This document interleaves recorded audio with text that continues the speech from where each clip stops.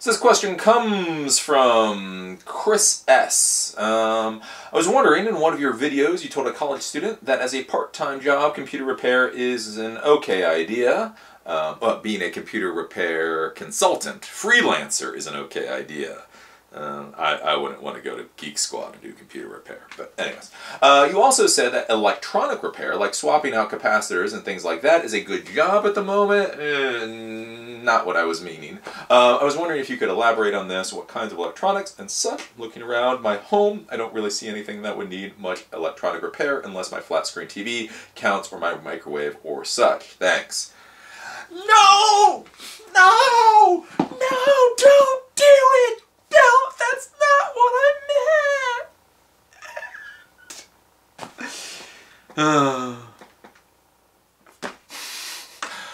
The lament as you see somebody's career go off a cliff, because that's not what I meant.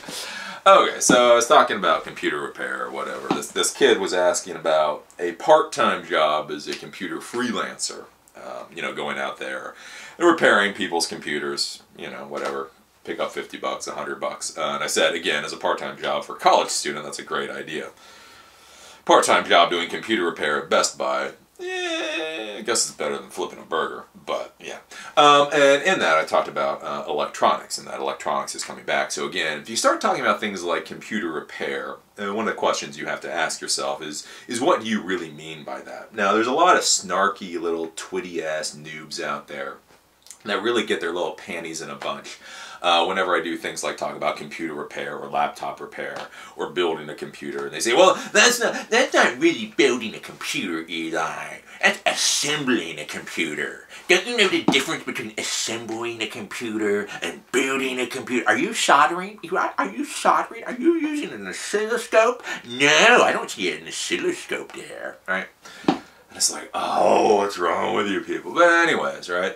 So when these little snarky little twits are trying to sound impressive and only making themselves sound even more stupid, that is taking things, again, they're just trying to make themselves sound cool. But there is a little bit of a point in what they're saying. Is the question of, is when you talk about building computers or repairing devices, what are you doing? Or are you simply swapping components, or are you actually repairing? Are you pulling out capacitors and resistors and resoldering them and all of that kind of stuff? And so I was talking about doing that kind of work is actually what is called electronics. So there's computer repair, and computer repair is swapping power supplies and all that kind of stuff, and then electronics. And so the difference between computer repair and electronics is, imagine a power supply on a desktop PC fails, right? So even though I am certified in electronic repair, what am I going to do? I'm going to take out the power supply, toss it, buy a new power supply, and plug it in. That is computer repair. Electronics, though, an electronic technician would pull out the old power supply, open it up, find out what component, generally what capacitor blew, pull out that capacitor, replace that capacitor, make sure the power supply works, and then put it back in, right? So that's the difference between computer repair and electronics. Now, for a long time, basically the electronic repair industry and the whole electronics thing has been going downhill because obviously more and more technology is simply not user accessible. It's not user repairable. So again, I did electronic repair in the Army. That's what I was originally certified for. I went through 900 hours of electronics training. And the thing is what a lot of people don't understand with electronics is, in order to do electronics repair, much of the time equipment has to be built so that it is repairable, right? So normally, like when we dealt with Army equipment that we could repair, you have what's called a one-layer circuit board. And so on the top of the circuit board is all the components. You have your IC chip, you have your resistors, you have your capacitors, you have all that kind of stuff. You have the little wire lines or whatever they're called to send energy around. And then on the bottom of it, you have all your solder points. right? So if your IC chip blows or if your capacitor blows or anything like that, basically what happens is you troubleshoot to figure out what component blew.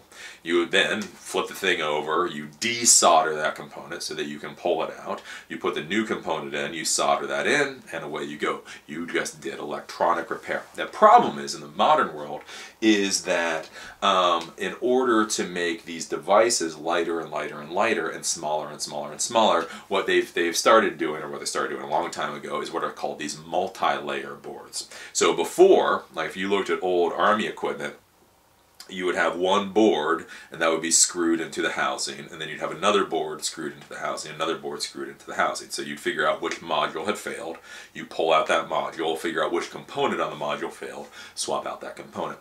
The issue now is what happens is all of those different boards that we had before, what they do is when it's being manufactured, they put all the components on and everything, and then they actually laminate and seal them together. So now, instead of having one board that you can access from the bottom, you have 2, 3, 4, 5, 10 layers of board, all that have basically been fused together as one component. The issue is then, I mean, if you want to do repair, how do you get to the solder point? The solder point, they're fucking laminated in there. Just, you can't do it without doing a lot of duct taping and stuff that just isn't worth the time. And so that's why the whole field of electronic repair really has been going downhill, is because these components have just been becoming less and less and less what's called user serviceable. So I start talking about how I would argue that being an electronics technician is making a comeback, and that is not so that you can fix your little LCD TV downstairs. I know there are some people out there that apparently fix these LCD TVs, and they say they make all this money doing it. Again, not what I would want to do in life. Where I would argue the future of being an electronics technician really is starting to bloom and blossom is in the whole idea of the Internet of Things world, the IoT world.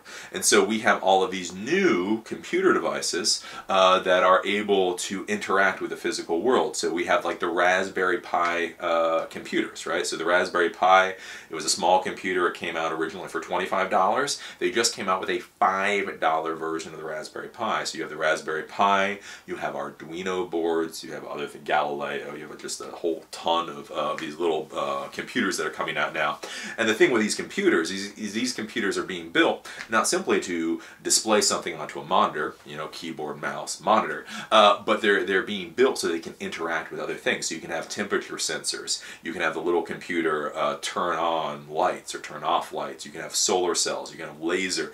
Basically, like with the Arduino boards, they're called shields. And so what you do is you take these shields, you connect those to the Arduino board. Those shields do some kind of function.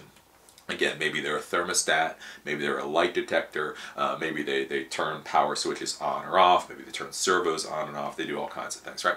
So what I would argue with electronics technicians now is you learn how these Arduino boards work or how the Raspberry Pi works, and you can start creating computer-controlled electronic devices. So that's what's really cool. So you can start creating these autonomous devices that are really quite sophisticated. So I know one person in the area, they were talking about their high school kid, and their high school kid created Bambi Bot. Let me make sure my wife can't hear me right now.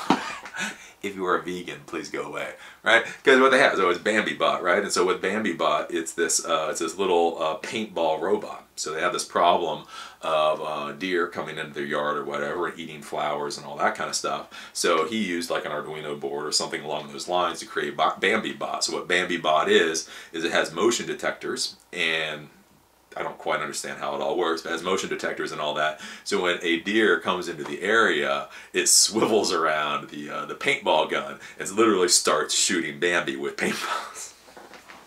That's what you can do in the modern world, right?